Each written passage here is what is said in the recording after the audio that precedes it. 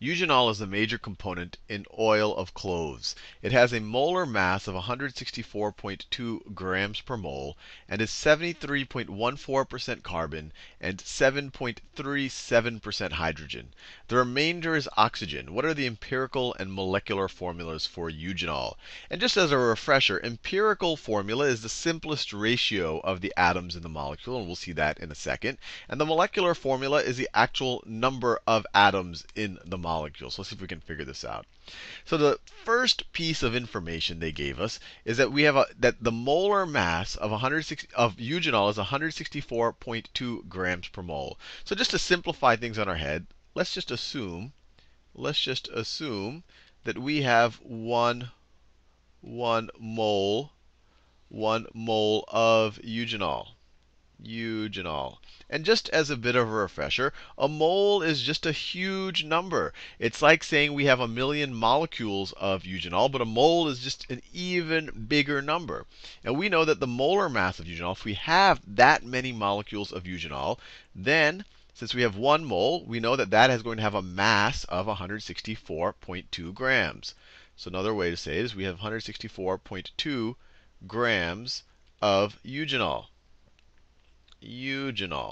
Now, they gave us the composition. They tell us what percentage is carbon, what's hydrogen, and then the remainder is oxygen.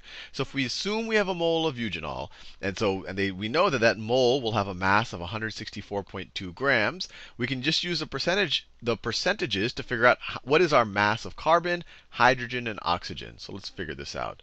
So if we have, let's start off with this. So 164.2 grams of eugenol times, let me do it in another color, times 73.14%. This will tell us what is our mass of carbon that we're dealing with. So let's figure this out. So our mass of carbon, get the calculator up here.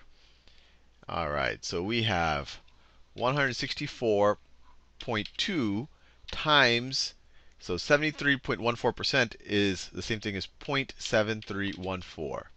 0.7314.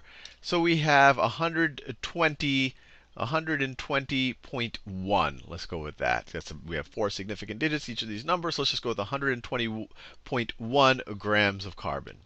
So this is 120.1 grams of carbon. Now let's do the same thing for the hydrogen and the oxygen. So we have 164.2 grams of eugenol times what's our percent composition of hydrogen? It's right here, 7.37%. So times 7.37%, what is this going to be equal to? Get the calculator out. So we have 164.2 times 7.37% is 0.0737. And we will get 12.1. So we have 12.1 grams of carbon. 12.1 grams of carbon. And now they don't give us explicitly the percent composition of oxygen, but we could figure it out fairly easily because we know everything left over is oxygen. So we could take the mass of carbon, the mass of hydrogen. Oh, sorry, this isn't grams of carbon, that's grams of hydrogen. We could take the mass of hydrogen, the mass of carbon, subtract them both from 164.2, and whatever is left over will be oxygen. So let's do it that way. Or we could figure out the percentage that's oxygen, because these all have to add up to 100%, and then multiply. Either way would work. So let's do that. So we have if we have 1 mole of eugenol, it's 164.2 grams. We just figured out that we have that 120.1 of those grams are carbon, and that 12.1 of those grams are hydrogen. So what's left over, we have exactly 32 grams of oxygen. So what's left over when you subtract these two guys out, I'll do that in green, we are left with 32 grams of oxygen. So if you have a mole of eugenol, it has a mass of 164.2 grams. And if you break it down by the masses of the constituent molecules, 120 grams of carbon, 12 grams of hydrogen, 32 grams of oxygen. Now, What we need to do is figure out how many moles of carbon this is, how many moles of hydrogen this is, and how many moles of oxygen. And this is maybe something that you should have memorized at some point, because these are the three most common elements you'll ever deal with. But just as a refresher, you could look up on any periodic table for carbon.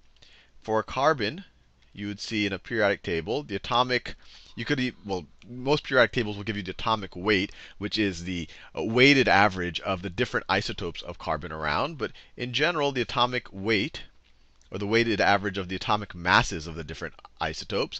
But carbon, you should just remember that the atomic weight is pretty close to 12 atomic mass units, which means that carbon has a molar mass. So carbon has a molar mass of 12 grams per mole. Or if you have a mole of carbon molecules, it will have a mass of 12 grams. We do the same thing for the hydrogen and the oxygen. Hydrogen has, whether you take a single isotope or you take the weighted average, its atomic weight or mass, depending which one you use, is pretty darn close to 1. And so hydrogen's molar mass is 1 gram per mole. There's some decimals here if you look it up on a periodic table, but I just remember carbon is 12, hydrogen is 1, and then finally oxygen is 16. So oxygen's is approximately 16 atomic mass units. That's atomic, I guess if you take a specific isotope, atomic mass. If you take its weighted average, atomic weight. And that means that its molar mass is 16 grams per mole. Now, we have the number of grams of oxygen, hydrogen, and oxygen. So now we should be able to use this information down here to figure out how many moles this is. How many moles this is. So let's do this. So we have, it's 12 grams per mole, but we want to divide by grams because we want this gram to disappear in the numerator. So what we could do is, if it's 12 grams per mole, that's the same thing as 1 mole, 1 mole for every 12 grams. For every 12 grams. All I did is I took the reciprocal of this right here. If we have 12 grams for every mole, that's also true that we have 1 mole for every 12 grams. And the grams cancel out, and we are left with 120.1 divided by 12, which is pretty close to 10. Pretty close to 10. So this is equal to 10 moles. 10 moles of carbon. So we know how many moles of carbon we have in 1 mole of eugenol. Now let's do the hydrogen. So there's a multiplication here. And so here we have 1 mole of hydrogen. If we take the inverse of this, or the reciprocal of this, has a mass of 1 gram. So really, this is just going to multiply out. So we literally have, we could say 12.1 moles of hydrogen, but because we're looking for formulas, that's pretty darn close to 12. So we should just say 12 moles of hydrogen. And then finally, we have our oxygen, and we have 1 mole of oxygen for every 16 grams. For every 16 grams of oxygen, 32 divided by, the grams cancel out, of course. 32 divided by 16 is 2. So this is equal to 2 moles of oxygen. So if we have 1 mole of eugenol, we have 10 moles of carbon, 12 moles of hydrogen, and 2 moles of oxygen. So we now have the ratio. Or you could even think of, if we had 1 molecule of eugenol, we would have 10 carbons. We have 12 hydrogens. And we have 2 oxygens. And we're done. This is the molecular formula. We have for every mole, or we could think of it in moles, which is a huge number, or you could think of for every molecule of eugenol, we have 10 molecules of carbon, 12 molecules of hydrogen, 6 molecules of oxygen. This right here is molecular formula. Molecular formula. And the empirical formula is essentially taking this ratio into the simplest terms. And all of these have a common factor of 2. So the empirical formula, we essentially just put this ratio in simplest terms. So we can divide all of them by 2. So let's divide all of them by 2. And you have 5 carbons for every 6 hydrogens oh, sorry, this isn't O6. This is 2 oxygens. Let me make that clear. Let me make that clear. I'll have to erase a lot of stuff to get there. There you go. That was 2 oxygens. Don't want to make that blunder. We saw we have 2 moles of oxygen. 2 moles of oxygen. So this is the molecular formula. Molecular formula. And the empirical formula. Empirical. At least the 2 is still divisible by 2, so you divide all of these by 2. You get the simplest ratio.